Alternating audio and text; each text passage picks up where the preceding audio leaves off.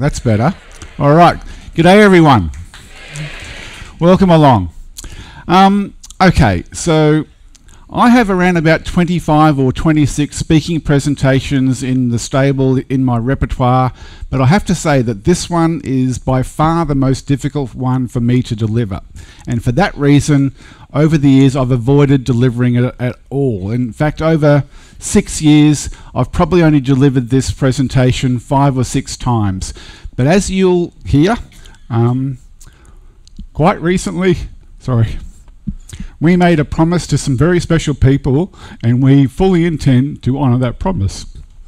So we first heard about the Penlee Lifeboat disaster back in 2017, when we first went to Southampton in England to pick up our boat for the first time, which was going to become our home. And when I heard the story, I thought this would make a really good presentation. So I did some research into it, and I built up a presentation, and that presentation lasted about 20 minutes. So I combined it with a couple of other presentations, short stories about some of my other personal heroes, and I called that presentation Unknown Heroes. But whenever I went to present it, I became emotionally involved in that presentation, and it was very, very difficult to present. Don't know why, had no idea why. I get that way, but there's a couple of different theories about it. My theory is that this is a tragic story, but there's lots of tragic stories out there. But this is something that's happened during our lifetime. In fact, only 41 years ago.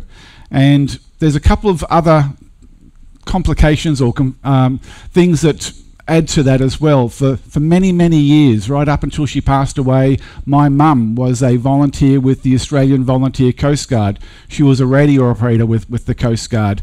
And Leanne and I are still currently serving officers with the Australian Volunteer Coast Guard. Lee's a qualified rescue boat crew person, and I'm a rescue boat helmsman. We're both commercially qualified radio operators, and at the moment we hold the status of roving ambassadors for the Australian Volunteer Coast Guard, which is the equivalent of the RNLI, or the Royal National Lifeboat Institute in England. And just to explain that, these organisations are voluntary organisations. We have to raise our own funds, and we don't have a Coast Guard in Australia or England. These are the organisations that go out and help people when they're in problems or search and rescue operations. And I suppose the closest thing you have in the US is the US Coast Guard Auxiliary, which was the Australian Volunteer Coast Guard is based upon. But as I said, Lee, that's one theory. Lee's theory, on the other hand, is I'm just a big sook and I should harden up. So it's great having that support from your wife. Someone told me. But this is the story of the MV Union Star. It starts with the Union Star. And this is a typical coastal freighter, what's known as a coaster. And there's thousands and thousands of these all around the world. They're very standard. They're the Labradors of the sea. You've probably seen lots of these as you've cruised around the world. They don't cross oceans like we're doing now, but they do all the coastal trade along continents, especially throughout Europe, Africa, and Asia. And the Union Star was built in Denmark, and it's at 70 metres by 11 metres. It has 2 engines which drive 1 propeller. It was on its maiden voyage. It was going to Rotterdam to pick up some fertiliser in Rotterdam, and it was taking that fertiliser to Ireland, because that's exactly what they need in Ireland, more fertiliser. It had a crew of 5 men under the command of Captain Henry Morton. But Captain Morton made a secret, unscheduled and unauthorised stop on the coast of England to pick up his wife and 2 teenage stepdaughters. His stepdaughters lived in South Africa with their father. They wanted to spend as much time as possible. They only had a short amount of time in England over the school holidays, and they wanted to maximise that time. So he made this unauthorised stop to pick them up so they could spend Christmas together, because this was only happened a week before Christmas. So in total there were 8 souls on board the Union Star. But what didn't come out in the inquiry, what we recently found out, is that Mrs. Morton herself was pregnant. So really, one more. Now their plan was to come through the Netherlands, through the English Channel, and go what is referred to as around the corner of Land's End. And that's called the corner because it's the most southwestern part of England, go around there into the Irish Sea. And this will give you a little bit better idea of Land's End over on the left-hand side. And this is this coastline of Cornwall. And you see this little place here, this little village? You see that? Can you see what? That's any English people here? If you ever go to Cornwall and you ask for directions to Mousehole, I'll have no idea what you're talking about because it's called Mousehole. Yeah, go figure. And just to give you a bit of a scale here, the distance between Newland there and Mousehole is around about 6 minutes drive, and 1 minute drive north of Mousehole is Penlee Point, where the Penlee Lifeboat base was stationed. Now, Captain Morton rang his brother during the early afternoon and said everything was going well and they expected to be around the corner into the Irish Sea either late afternoon or early evening. But at 6 o'clock that night, 1800, the Union Star made this call to the Falmouth Coast Guard. Land's End Coast Guard, Land's End Coast Guard. Union Star, calling Land's End Coast Guard. Union Star, this is Falmouth Coast Guard. Over. Yes, we are approximately now 8 miles east of Wolf Rock. Engines have stopped and we are unable to get them started at the moment. So the engines have stopped. They had called the Coast Guard on Channel 16, which is the international distress frequency. They hadn't issued a mayday, but Channel 16 is monitored by all vessels at sea, including the one that we're on right now. It's part of the Safety of Life at Sea protocols, SOLAS protocols. And another vessel picked up this call, and that was the Nord Holland, which was a salvage tug, and the Nord Holland contacted the Union Star at 1816. And Channel 16 is used for distress, but it's also used for initial calls. So they contacted each other on Channel 16, and then they went to a working frequency to have a conversation. And that conversation was about the Nord Holland offering its tow, offering assistance to the Union Star under the Lloyd's Open Letter of Salvage, which is a standard sort of salvage document, which means that instead of having a fixed fee to tow someone from location A to a safe harbour of some sort, whether that be £3,000 or £4,000 or £5,000, whatever it would be, depending on how far they would have to go. Under a Lloyd's Letter of Salvage, the amount of the compensation or the amount paid to the salvage tug is dependent upon it goes to an independent board in London, and they assess the compensation to be paid based on a number of factors, a matrix of factors, and these factors include things like the value of the ship, the value of the cargo, the number of people on board, the likelihood of loss or damage of that ship and its cargo, the likelihood of injury or death to the people on board. And in this case, with a brand new ship making its maiden voyage, this amount could have amounted to tens or even of hundreds of thousands of pounds, and Captain Morton refused the offer of the tow. The Coast Guard later called Captain Morton and asked him if he talked to the Nord Holland, and Morton replied dismissively, "Yes, I have. They're only interested in money." Now, at this point, the weather wasn't too bad. Force 5 on the Beaufort scale, which is pretty mild sort of conditions, but the barometer was dropping very, very quickly, and the forecast was for a very severe storm that night. Now, the Penlee Lifeboat at Mousehole was put on standby. At the time, the men were adjusting the Christmas lights, the famous Mousehole Harbour Christmas lights, And these have been operating for years and years and years. And this was a fundraising thing for the RNLI. The local council paid the RNLI to put up these lights and adjust them, replace any globes that might have burnt out or anything like that. And so the men were summoned together by their coxswain, and they were placed on standby. They went and got their equipment and said goodbye to their loved ones and assembled at the lifeboat station. Now, as I said, the conditions were going to get very, very bad. In fact, if you talk to any of the old timers along that coastline, they will tell you this was the worst storm in living memory, and that's backed up by meteorological data.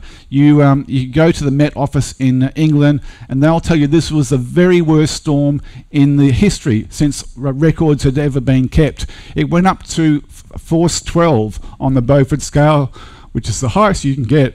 And it was hurricane conditions with swells of 60 feet, which are higher than the building we're in, the room we're in right now, or 18 metres swells. At 1941, Moreton reported to the Coast Guard that they'd found water, salt water, in their fuel tanks, and there was no possibility of starting these engines, and they requested assistance. The Coast Guard contacted the Royal Navy, and Rescue 80 was launched under the command of Lieutenant Commander Russell Smith of the United States Navy, who was on exchange to the Royal Navy at the time. And they went out to the location of the Union Star. By this time, obviously, it's pitch black. They went out to the Union Star. They made contact with them. Commander Smith said that the Nord Holland was still standing by, and Commander Smith advised them that they were getting closer and closer to the coast. What do you want us to do? And Captain Moreton said they're still trying to start these engines. They've got an idea. They might be able to start them. Commander Smith heard the Nord Holland radio the Union Star saying, "This is your last chance. Do you want to tow or not? Because we're not staying out here any longer." And once again, Captain Smith refused the tow. And there's been speculation over the years about why he would do that. Now, most certainly, if this had gone to a Lloyd's letter of salvage, they'd be gone to an independent board, they would have found out that his wife and daughters were on this vessel, who weren't authorised to be on this vessel. And that could have meant, probably would have meant, the end of Captain Moreton's career. But we just don't know what was going through his mind at the time. And the Nord Holland departed from the scene. Commander Smith kept on radioing, saying, "You're getting closer and closer." By this time, they were only 2.5 miles off the coast. They drifted in from 8 miles to 2.5 miles. So Commander Smith was asking for instructions. What do you want us to do? And eventually, this conversation took place. How many people do you plan on transferring? One woman and 2 children, over. Sorry, say again. One woman and 2 children, over. Sorry, say again. One woman and 2 children. The crew will remain aboard until the last, over. Yeah, confirm 1 woman and 2 children. Yes, that's correct.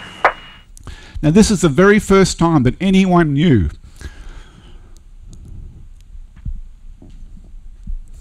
that there was women and children aboard this ship.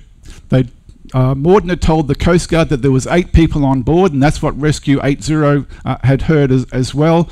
But no one had known that there were women and children on board the vessel. Now, if you read the standard operating procedures or the manuals for any rescue organisation or any first responders, it will tell you that all lives are created equal. But the truth is, in reality, and I can tell you from experience, that when women and children are involved, the rescuer takes on an extra burden of responsibility, and that's what happened on this evening. Now, they tried to winch a man down, and can you imagine the conditions? I don't know if any of you have been in a helicopter before, or especially a military helicopter, but they're not the most stable things in the world at the best of times, and this wasn't the best of times. They were flying in a hurricane. Commander Smith had to point the Sea King helicopter into this wind. He had to rev the engines up a lot so he'd be able to hold his position into this huge hurricane winds.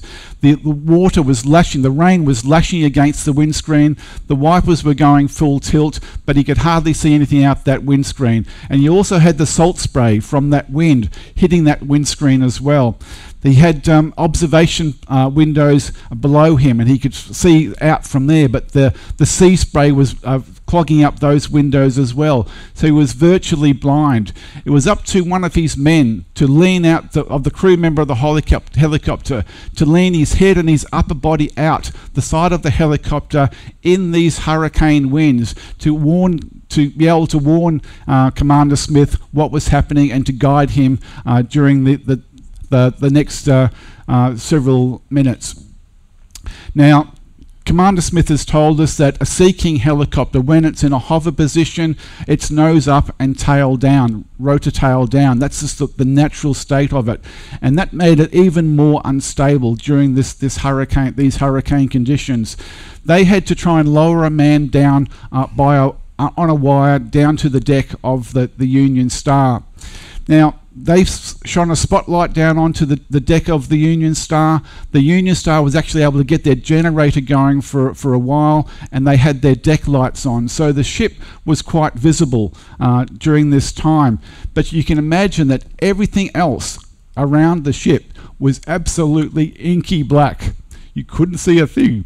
So when those 60-foot swells came across and lifted this ship up, suddenly lifted this ship up towards the hovering helicopter, Commander Smith on several occasions had to yank back on the yoke and lift up as quickly as possible as his man who was leaning out the side of the helicopter screamed, "Climb, climb, climb." And on several occasions the rotor blades of the helicopter, the tail rotors of the helicopter almost hit the superstructure of the ship. It was extremely dangerous. And then you had that man that was hanging down on that wire. He was swinging wildly in these huge winds. He almost hit the superstructure on several occasions. On one occasion, as the ship rose, he almost smashed into the side of the ship. It was only because Commander Smith was able to pull up quickly that he missed the smashing into that ship. And on another occasion, he watched as the ship rose up towards him, and he was convinced that this is it. But once again, Commander Smith was able to climb quickly. But his enduring memory of that night is that he got so close to the wheelhouse on one occasion, he could look across and he could see the lower legs of two people. And one of those people was obviously a young woman wearing bright red shoes. And that memory's lived with him ever since. Now, Commander Smith had to abort the operation. There was absolutely no choice. They couldn't do any more, and the Penlee Lifeboat was activated. It was under the command of a man by the name of Trevelyan Richards, who was the coxswain. He was already a legend amongst the RNLI and his local community for some of the rescues he'd been involved in the past. An absolute legend. He collected 12 crew members, 9 men who had volunteered to go out on the lifeboat, and 3 men who were going to be the launching party of the vessel. Now remember, these are all unpaid volunteers who just want to serve their community. Most of them were fishermen or retired fishermen. 2 of the volunteers were a father and son, Nigel and Neil Brockman. But Richard said that he wouldn't take 2 members of the same family out on a night like this, and young Neil Brockman at the age of 18 was forced to stay behind. And the lifeboat was launched at 12 minutes past 8 that night. Now, to launch the lifeboat, this is where the lifeboat is housed at Penlee Point. To launch that lifeboat, it's got to slide down that ramp into the water.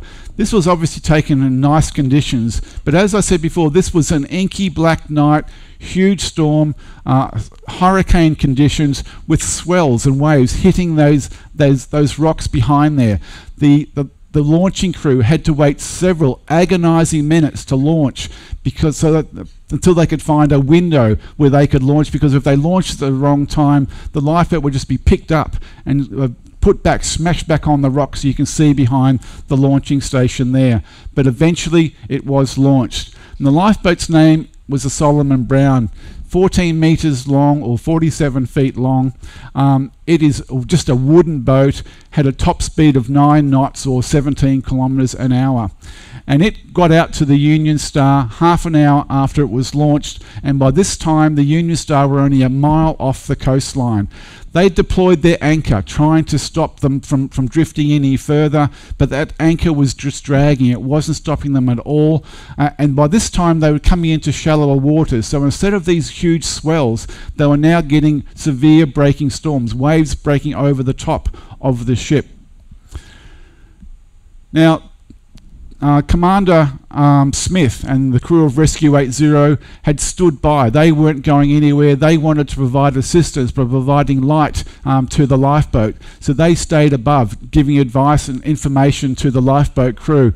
At one time, Commander Smith radioed that you're only 300 miles from the coast, and it reported that the 300 yards from the coast, and he said that he could see that the men of the Solomon Browne lined up on the deck as they, time and time again, they went over to the side of the Union Star, and the vessel was smashed up against the Union Star.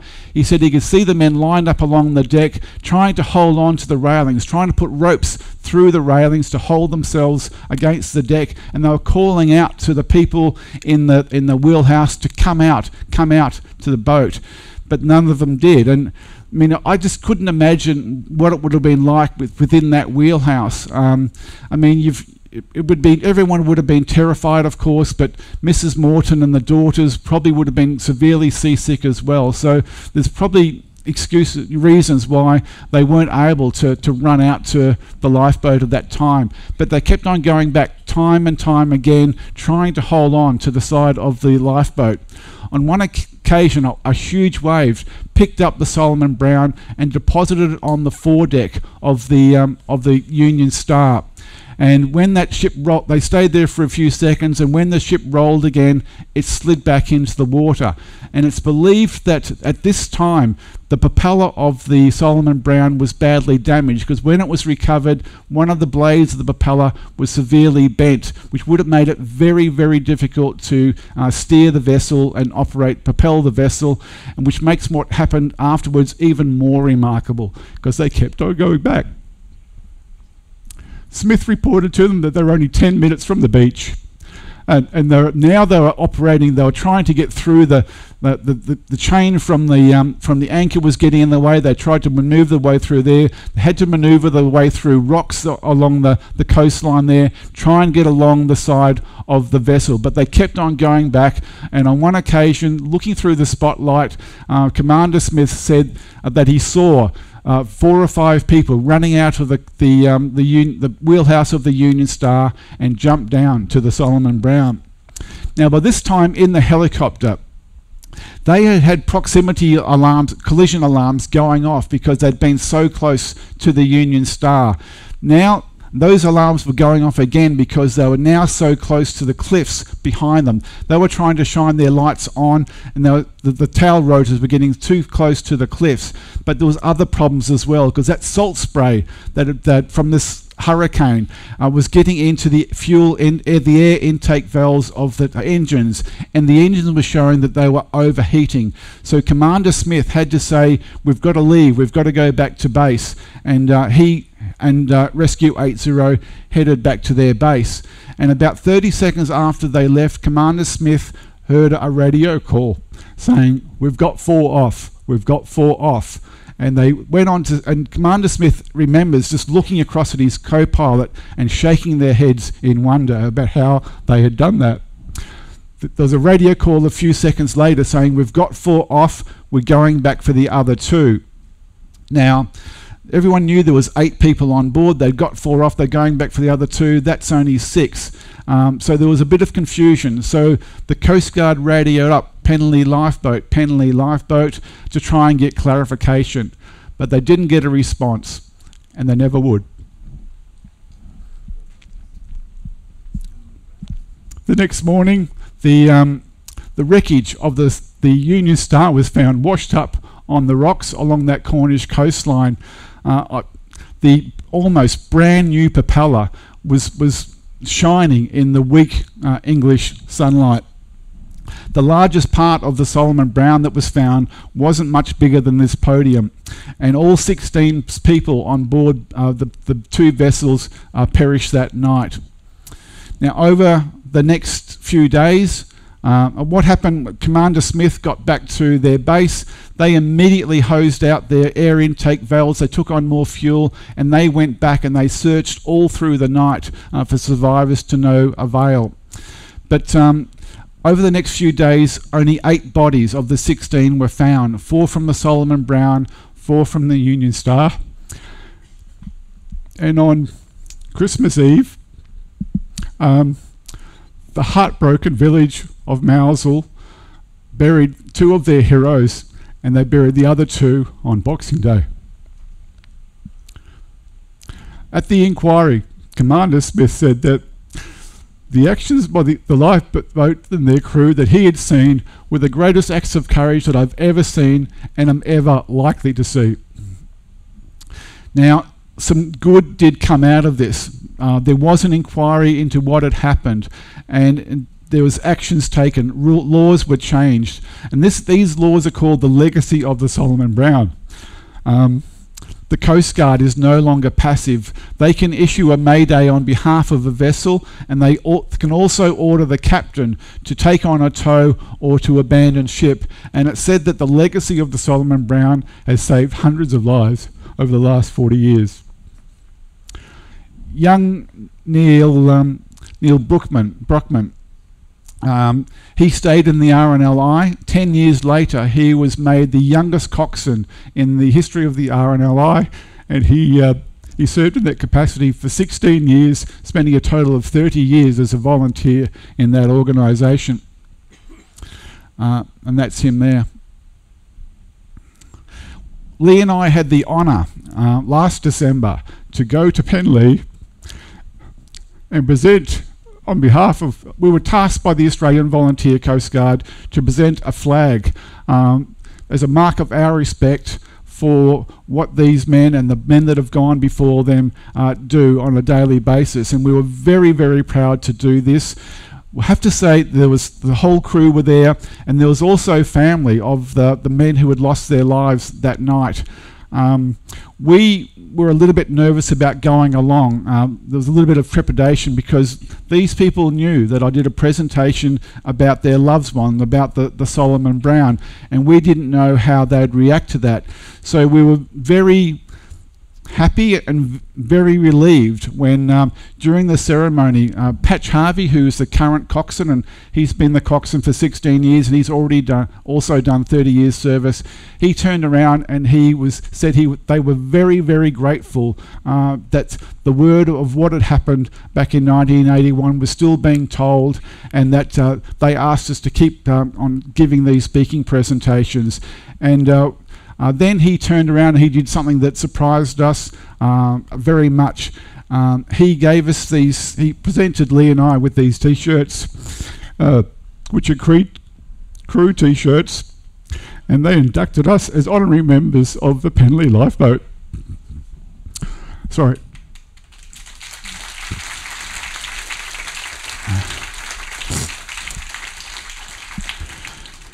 But some of the families were there as well, and we didn't know how they would feel about things, but once again, they were very, very grateful, and they're concerned that as they pass on, the story of the heroism of their loved ones will be lost as well. So they made us promise that no matter how hard this was, we will continue to tell the story, and as I said, that's a promise we intend to honour. Sorry. Yeah. We also caught up with Neil Brockman. Lovely, lovely guy, great sense of humour. He's got a very rich Cornish accent. He probably should come with subtitles so you can understand him a bit better. But he's a lovely, lovely guy. He is also extremely proud of his father and his ex-crewmates as well. He told us a lot of stories about what had happened and previous rescues and things. And there were some things that didn't come out at the inquiry that he was able to tell us about, including he's talked about his father. And he said that his father, and you can probably see from this photo, his father was one of those people that would walk into a room and light it up all immediately. He was one of those great humorous people that always had a smile on his face and made people laugh. But he said that he was proud of his father because when his father's body was found, his arms were wrapped around the youngest girl, trying to protect her to the very end. As I said before, I avoided giving this presentation for a long time, and it's a small world. And back in early 2019, we were on a cruise on the Viking Sun, and for some reason, I don't know why, there was actually no reason why I would do it, but I decided to give this presentation. And afterwards, a man came down to the front of the stage here, and he was very emotional, and he introduced himself as Richard Smith, the older brother of the helicopter pilot Russell Smith. You wouldn't read about it. He got a copy of the video from the wonderful production staff with Viking. He sent that to his brother Russell, who contacted myself, and Russell was able to give us a lot of information about what happened that night. We plan to catch up with Russell and Richard in their hometown of Eugene, Oregon in April 2020, but obviously COVID hit and we couldn't go.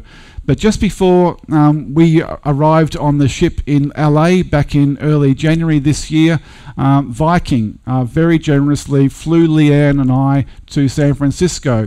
And we spent 4 days there with the family, with Richard and Russell and their wives, and it was just a wonderful time. And I just want to big shout out, thank you to the two ladies who organised the Viking Enrichment Program, Alison and Kelly, for enabling this to happen. It was just a wonderful thing for them to do. And we had a lot of laughs and a lot of tears during that 4 days. There was a couple of nights where we stayed up to the wee small hours of the morning talking about things. I've read through the report of the inquiry several times, and they go out of their way to praise Commander Smith and Rescue 80 for their valour and for their skill and for their resolve that night. It goes to say that the report says that they went way beyond what any reasonable person would have expected them to do that night, and that given the conditions, there was nothing more that they could have done. And Russell knows that in his head. But he was saying that he has often, over the last 40 years, he often thinks, was there something else I could have done or could have said that might have changed things at all? He has been to the village of Mousel on a couple of occasions. He's met the family, he's met the lifeboat crew there, and he said that he always felt very welcome there, but not always very comfortable. Because of what had happened. But we were able to tell him that we've spoken to the families and they hold him in the highest regard. They have so much respect for him. They told us they feel a special bond with him because he was the last person to see their men alive, and he was the person that was able to explain to them what happened on that night. So they're very, very grateful to him. And during the course of this 4 days,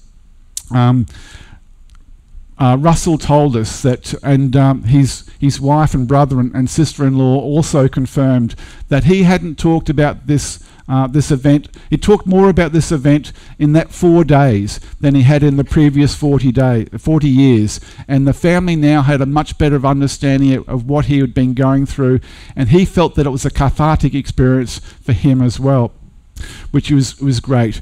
And like I said, they're wonderful people. We hope to catch up with them again later this year, but we also expect that we'll be lifelong friends. Now, the famous Mousel Christmas harbour lights, on the 19th of December every year, the lights are turned off between the hours of 8 p.m. and 10 p.m. as a tribute, ongoing tribute to the men of the Solomon Browne. And I'd like to play you a video now. And this video was made by the families of the 16 people who lost their lives that night. The families from both vessels, the Solomon Browne and the Union Star, have come together, and they all support each other without any recriminations or anything like that, which is absolutely wonderful. And at the end of this video, you'll see an area that is a memorial area that's been made on the headland overlooking the cove where the disaster culminated on that night. And about halfway through the video, you'll hear a radio call from the Falmouth Coast Guard to the Penlee Lifeboat. Now, you'll probably be able to hear the despair and the resignation in the voice of the radio operator as he makes these calls. But he stayed at his post all night. He refused to be relieved by his colleagues, and he made this call more than 200 times, and after each call he paused, waiting, hoping in vain that he would receive a response. So to me, he's another unknown hero. And after the video plays, I'm going to put up a quote from Winston Churchill, which describes the spirit of a lifeboat and the men and women who man these lifeboats. I won't be able to read it out, so I'm just asking that you would read it to yourselves.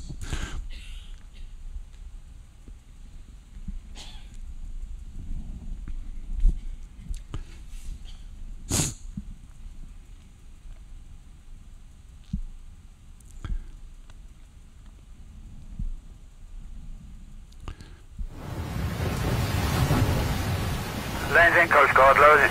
Lands End Coast Guard. Union Star calling. Lands End Coast Guard.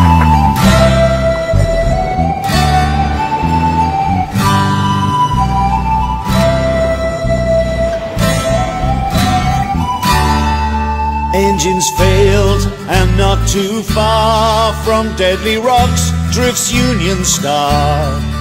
Captain Morton, his family and crew prayed for help as the storm winds blew. Please, St. Brendan, Lord of hosts, watch over those who work our coasts. Protect them from the raging seas, and give them love and life and peace. A Sea King tried to weather the gale and lift them off to no avail. From Penlee Point came Solomon Browne, 8 men aboard, no backing down. Please, St. Brendan, watch our coast, protect the ones we love the most. Shield them from the raging seas, and give them love and life and peace. Pitched and tossed in mighty waves, great docks and riches tried to save the stricken crew at any cost, but every mortal soul was lost. Penlee Lifeboat, Solomon Coast Guard. Penlee Lifeboat, Solomon Coast Guard. All Cornwall mourns in Christmas week for 16 souls. The families weep for Solomon Browne and her company, and all those lost upon the sea.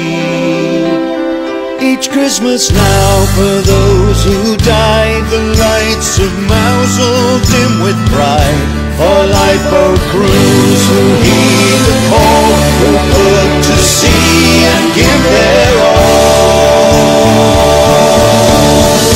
Please, St. Brendan, Lord of hosts, watch over those who work our coasts.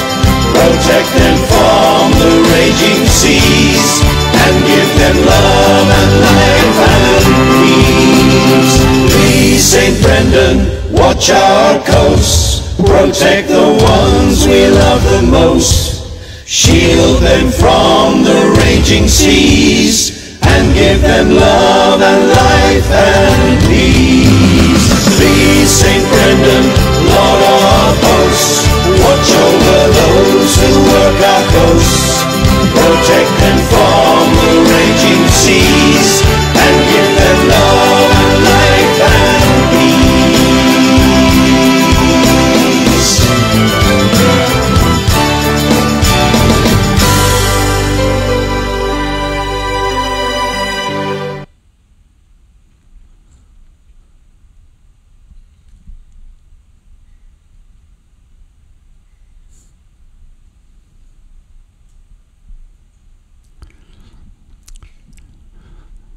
Ladies and gentlemen, thank you for listening.